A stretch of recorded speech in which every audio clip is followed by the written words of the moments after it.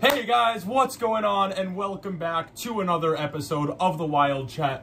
The Northwestern Wildcats are on their way to their first ever national championship in men's basketball. Okay. After a massive win over Michigan and Indiana. It's better. Thank you. I'm trying to get there. Anyways, Boo Buie, now the official all-time scoring leader for Northwestern history. An incredible night at Welsh Ryan Arena, which Ashleigh had to miss. I had to miss, unfortunately. Lame. However, Adam and I were there. It was an incredible atmosphere. Northwestern moved to 8-0 at home in conference play. What went right for Northwestern? Well, I mean, the first half was a little sketchy. I'm not gonna lie. This Michigan team can kind of scrap a little bit. The shooting wasn't really there in the first half. It kind of just felt like the game was waiting for Boo Buie to get the record and then like for the game to start. But Michigan took advantage early, got up to a nice 10-point lead at one point. But Northwestern fighting back in the second half, just with Michigan, they just can't play second half basketball. Northwestern took advantage. Ryan Langborg cooking. I think he had like 20 points, but I mean, he's been so smooth lately. Ever since getting ejected against Rutgers, he has been the man. Revenge arc. The man. The worst call of all time. Well, I understand it. I don't. No, I don't either. So the rule is... I don't care what the rule is. It's a stupid rule. If you make contact with that area of the body, it's either a foul, just a regular foul, or it's a flagrant 2 and you're out of there. Okay, but I will clearly say, they thought it was excessive contact, and then that's why it's... Did we see the play later on in the game where the Rutgers guy went out of the way to kick Justin Mullins before getting up, and that just was not... I feel like that was worse. I agree. It was an Aaron Rodgers, Ndamukong Suh situation. Ndamukong Suh just going yak on his cleat, but whatever. Yeah. Well, Aaron Rodgers doesn't know much about having intact Achilles, but that's fair. Yeah. Okay, well, I don't know where I'm going. Northwestern basketball. I really wanted to take a dig at Ashleigh. Northwestern basketball. Thanks. How are we feeling? Like, what are the vibes right now? Like, are we feeling good? Are we feeling bad? Give me a thumbs up, thumbs down. Okay. Oh, actually, let me give the... I'm feeling pretty good. Oh, you're feeling really good. I'm feeling pretty good. What I liked was that we were finally able to snatch an away win, and I feel like... Huge. Not like we've never done it before, we have. But it had... Yeah, one other time. So I felt nervous because I was like, do we just lose the rest of our away games, win the rest of our ones at home, and call it a day? I feel like we kind of needed an away win somewhere. Got it at Assembly Hall. Electric atmosphere. Adam and I were lucky enough to be there. It wasn't actually. It was like slightly electric for parts. It wasn't that electric. No, there were like moments. There were moments. It was electric for me because I saw them win. Adam was a media member. Adam was in the media, so he had to be stoic. So okay, incredibly high up. Time out about Assembly Hall though. Like, that building makes no sense. Like, I'm sorry, it is so symmetrical that it is not symmetrical. Also, nobody in there, like the staff, have no idea where the press box is. We got like pushed in like 17 different directions at one point. Very, very confusing. I was like lost. I finally found somebody that was like, had like, the honesty and the right-minded attitude of saying, I actually don't know where to point you, but I'm going to find you someone that they do know where to point you into. So that happened, and then I was like, fine. But still, I got lost like 25 No, I will say I had a similar issue in which we were directed to go up like maybe 6 flights of stairs to only get there and realize that we weren't supposed to go up. So then we had to go back down, and then the people that were blocking the main area just didn't care that we walked in, even though originally they had told us we couldn't go. So the staff were just confused. But that's a different problem. That's not an Indiana basketball I feel like we're putting a lot of like negative energy on Assembly Hall. Let's not. It's really cool. It's really cool. It is very cool. It was a lot cooler than my bed while sick. I'll tell you that. But hey, win's a win. Win's a win. A win is a win. Although, Cats really do make it cardiac.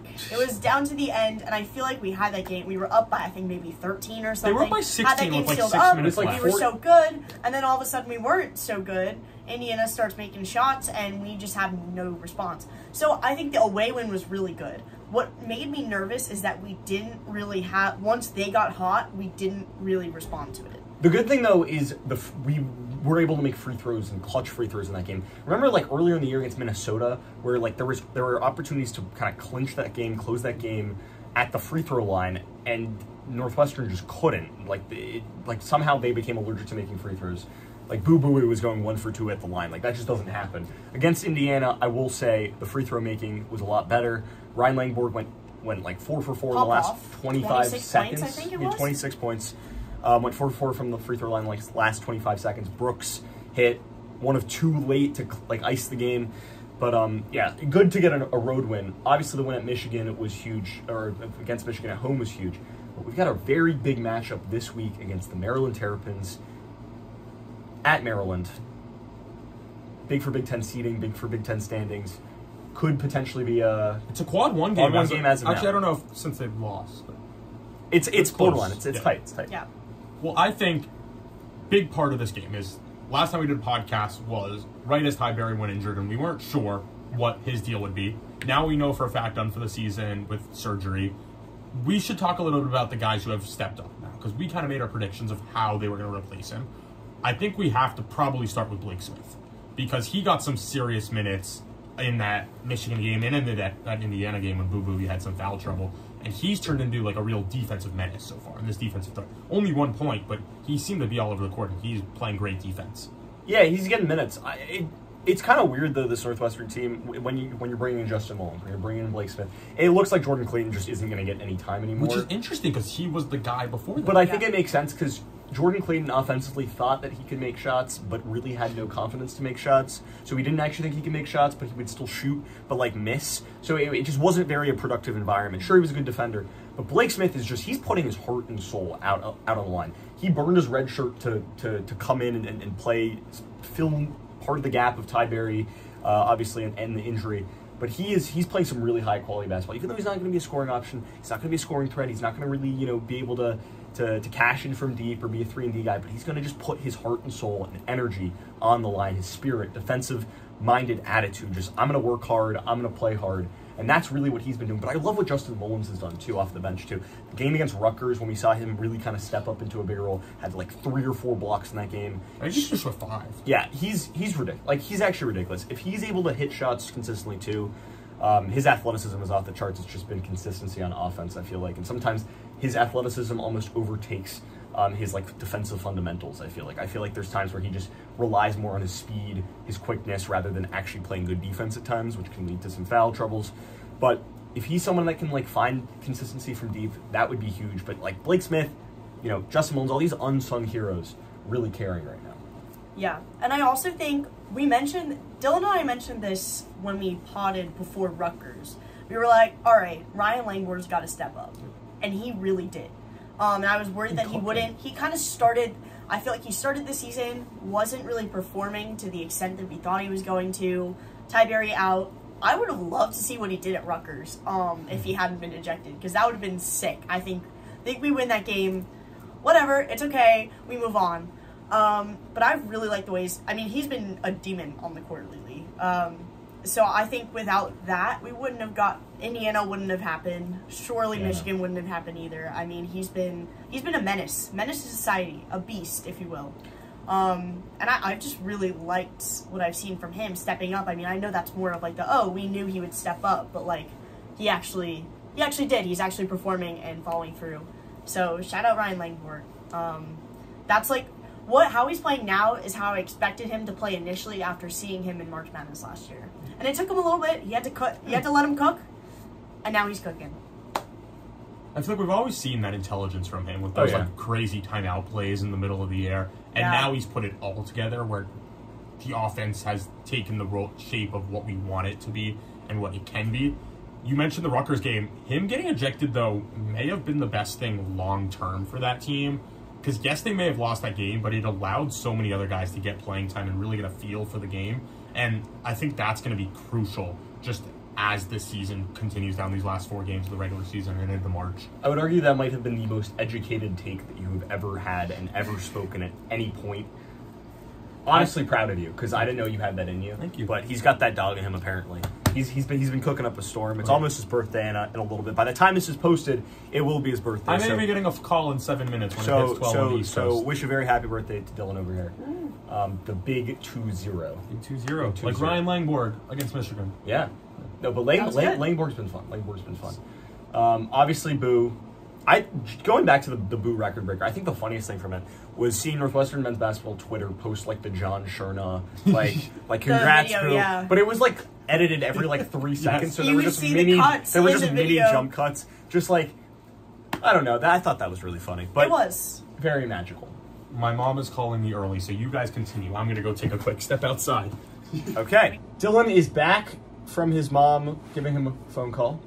Obviously, this week, big week for the Cats. Northwestern goes to Maryland, goes to College Park to face the Terrapins. Northwestern already beat Maryland earlier this year in Evanston. Close, tight game. What are you really looking for in that one? Okay, I can start. Okay, so it was a close, tight game when we originally played them, but we know we can beat them. I think the issue is when we were playing Indiana, we beat them, but barely. After being up by 13, I think we said 16, yes. After being up by like 16. I think if Indiana had made a couple more free throws, we wouldn't have had that win, right? So I think it's about having control throughout the entire game, not just playing. I mean, Michigan played second half basketball. Indiana played more first half basketball. We need to be more consistent throughout. That's what I'm going to be looking for, because I think we did a good job with that against Maryland when we first played them, right? But if we don't do that again, then we're just not going to get that win. So my key word here is consistency. And when we look at last year's game as well, I think Maryland shot something like 60% from three in that game there. If they did that same thing, then Northwestern can pack it up, because they're not going to be a team on the road that's shooting 60% from deep. However, I think that they have a way to win games now, and it's going to take another huge Boo Buie and Ryan Langborg game, but I see it happening just because they've been so clutch lately. And I think that the other huge thing is they're going to have basically a week off from games. They needed rest, and they are absolutely getting some crucial rest before this game, and that's something that I think is going to be key. I don't know when Maryland plays, but they played today. They played today or yesterday, I feel like. So they'll be on shorter rest. It'll be a good game, though. Looking forward to it. I think the biggest thing for this Northwestern team, the last game to this game, is just the ability to rebound. Against a team like Maryland, against a team where you have Juju Reese, you get some bigger bodies inside, the glass is always really critical. I'm pretty sure last time Maryland was really physical on the glass. That's why the game was so tight in the first place. But Northwestern's been a lot better rebounding of late. Obviously, without Ty Berry, you've had to go to a bigger lineup, have Nick Martinelli in there, who's had a couple, 10-plus rebound games. He had 13 in Indiana, which is absolutely massive. But you really need a big game from Brooks Barnheiser, who I feel like has been kind of lackadaisical lately. The shooting hasn't been quite there just because with the spacing and the offense hasn't been there for him to knock down those threes. But the game against Michigan, he had another double-double. Good to see from him. Good signs of life from Brooks Barnheiser, because, sure, Boo and Ryan Langborg doing a really good job right now offensively. You've got to have Brooks Barnheiser contributing, because if you don't have Brooks Barnheiser contributing, you can't put all of the offensive weight on the guards. One thing as well, then, if we want to talk about another position, I feel like we got to talk about center. Yeah. Nicholson, who has also been huge and really taken that step up. He's now back, I would say, to that UCLA game type form, where that UCLA game we were all like, this is his peak. I'd argue he's almost surpassed that peak in what he has done these last three games. Defensively, he's been great. He's been great getting rebounds. He finally doesn't have those brick hands. He's actually coming down with rebounds now, and he's scoring. He made a jump shot against Indiana. That was the craziest thing. He made a jump shot. It was like an 8-footer, but it was a jump shot. And I think he attempted another one against Michigan. He might have. It's unbelievable. Anyway, point is, if you can have him contributing as the big, while then having the depth with Hunger, who looks good off the bench. I think he looks great. He had 8 against Michigan. Someone who can hit the three a little bit, and be another facet to the offense off the bench. The bench scoring is really critical. I always love a Hunger three. Always, come on. Always. Yeah, there's nothing better in the sport of college basketball. But with that said, comes down really late end of the season. Really, we start looking at the NCAA tournament. We start looking at the Big Ten tournament. Right now, Northwestern in the 4 spot in the Big Ten, tied kind of with 3rd with Wisconsin, but I think Wisconsin's the tiebreaker. They're half game in front of Nebraska, so kind of really on the line of being in a double bye position, which is absolutely essential, I feel like, from a Northwestern perspective. But that's kind of where things stand. Remember, Michigan State lost to Ohio State over the weekend. And that was huge, because Michigan State, if they had won that game, they would have been right in the same conversation as Wisconsin and Northwestern, but now Northwestern's a little bit of a buffer. So that game against Michigan State early in March could be a huge one in terms of maybe Northwestern knocking Michigan State maybe out of a tournament spot. Mm-hmm. Who knows? But so much fun down the end of the road of the season. The Big Ten seeding all the storylines, all the fun things. We'll have all the action coming up. But any parting words? I think we can do it. I really do. I just think if everything we just said comes together, we got it. Like, we have the talent on the team. I just think it all boils down to, do we have the consistency from everyone on the team at the same time? If everyone on the team is performing at their best, we gotta win. Well, we're winning a national championship for that. Yeah. Oh, if that happens, of Duh. course. Duh. Pardon When me. Bowie puts up 45 in that championship game, and we finally build the statue, Against- Miami, when Miami goes on a big run to win the ACC tournament, and then, yeah. Okay, Sure. wishful thinking. With that said, go Cats. Go Go Cats! Cats, baby.